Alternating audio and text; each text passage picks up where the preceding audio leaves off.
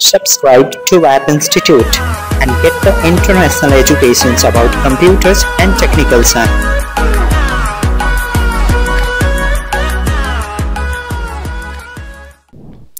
This is the continuation of previous part, so must watch the previous part of this video, then read it. Hello and welcome to Wap Institution. This is your host Saurav. In this whole video, we are going to deliver the lectures on about that how to set up your computers for ethical hacking injections. So let's achieve in Hindi language. Guys, ये ethical hacking का chapter 6 है, जिसमें हमें पुफिंग attack के लिए system setup करना है. Guys, ये वीडियो प्रीवियस पार्ट का कंटिन्यूशन है, सो काइंडली इस वीडियो को देखने से पहले आप इसके प्रीवियस वीडियो को देख लें. कोई भी मैलिशियस प्रोग्राम का सेटअप आपका ऑपरेटिंग सिस्टम आपको प्रोवाइड नहीं करता है. अगर आप एथिकल हैकिंग का सेटअप करना चाहते हो अपने सिस्टम में, तो इसका मतलब ये नहीं कि हैकिंग के लिए जो सेटिंग्स और सेटअप है वो आपके ऑपरेटिंग सिस्टम में मौजूद होते हैं. क्लियर?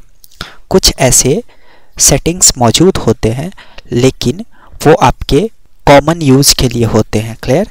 लेकिन उन कॉमन यूज के साथ हम कुछ अपनी मर्जी से स्क्रिप्ट जनरेट करते हैं जिनसे हम कुछ मैलिशियस टास्क परफॉर्म कर पाते हैं. क्लियर? सो गाइज, हम 3 स्क्रिप्ट डेवलप करने वाले हैं जो मैलिशियस स्क्रिप्ट होगा और जो इंटरनली एक सॉफ्टवेयर की तरह बिहेव करके हमारे ऑपरेटिंग सिस्टम के साथ मशीन को ऑप्टिमाइज करके एग्जामिन करने का कोशिश करेगा. मीन्स हम जिस तरह से बिहेव अपने कंप्यूटर से चाहते हैं वैसा बिहेव कंप्यूटर हमारे साथ जनरेट करके हमारे सोच के अनुसार काम करना शुरू करेगा. क्लियर? सो इस तरह के स्क्रिप्ट को इंजेक्ट करने के लिए आप ऐसे लैंग्वेज को चूज कर सकते हो जो लैंग्वेज के एग्जीक्यूशन मेथड को आपका ऑपरेटिंग सिस्टम फॉलो नहीं करता हो. क्लियर? मीन्स जिस लैंग्वेज से आपने बनाया है मैलिशियस स्क्रिप्ट को, वो लैंग्वेज के एग्जीक्यूशन को अगर आपका ऑपरेटिंग सिस्टम नहीं समझ पाता है, उसी तरह के लैंग्वेज से आप इस तरह के स्क्रिप्ट को इंजेक्ट कर सकते हो. क्लियर? अगर आपने जावा स्क्रिप्ट से किया आसानी से आप पकड़े जाओगे. अगर आपने PHP से किया फिर भी पकड़े जाओगे. JSP से आप करोगे फिर भी पकड़े जाओगे. क्लियर? तो ऐसा लैंग्वेज आपको रेकमेंड करना होगा जिस लैंग्वेज के एग्जीक्यूशन मेथड को आपका ऑपरेटिंग सिस्टम ना समझे. क्लियर? ओके, तो मैं एक स्क्रिप्ट रेकमेंड कर रहा हूँ आपको, लुआ.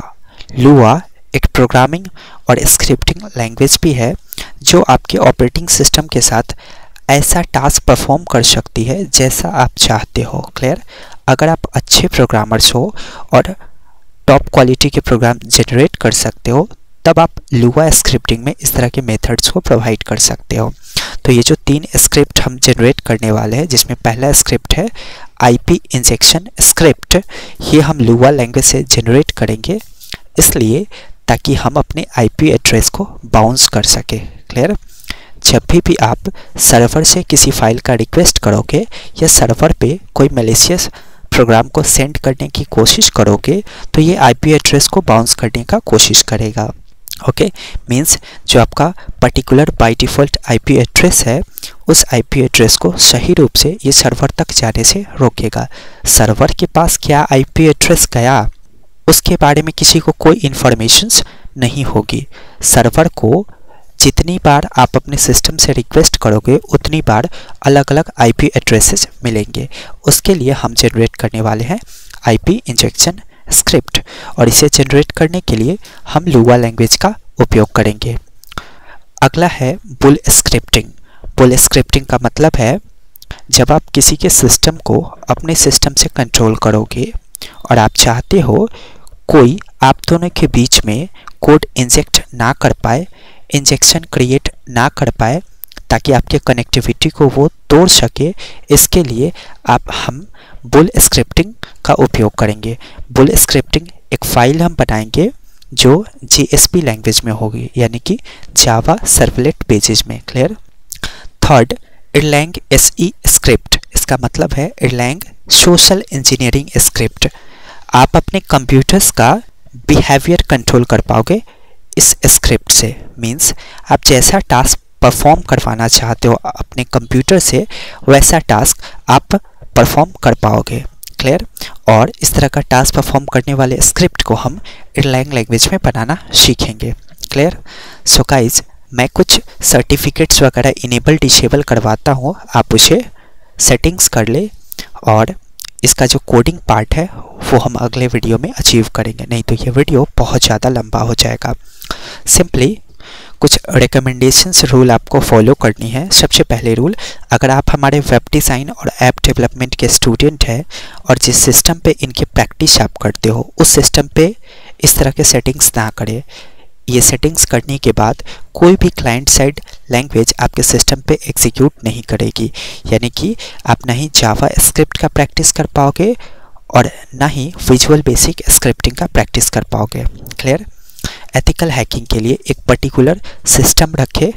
अगर आपके पास सिस्टम ना है, एक ही सिस्टम है, तो आप उसमें 2 ऑपरेटिंग सिस्टम इंस्टॉल करें। एक ऑपरेटिंग सिस्टम पे वेब डिज़ाइनिंग और ऐप डेवलपमेंट का प्रैक्टिस करें और दूसरे ऑपरेटिंग सिस्टम पे आप एथिकल हैकिंग का प्रैक्टिस करें। ओके, कुछ सेटिंग्स है जो आज इस वीडियो में आप फॉलो कर ले। सिंपली आप CMD को ओपन करें, यानी कि कमांड, और इसमें राइट करें gpedit.msg। क्लियर? वेट करें, विंडोज़ का कैटलॉग आपके सामने ओपन होगा।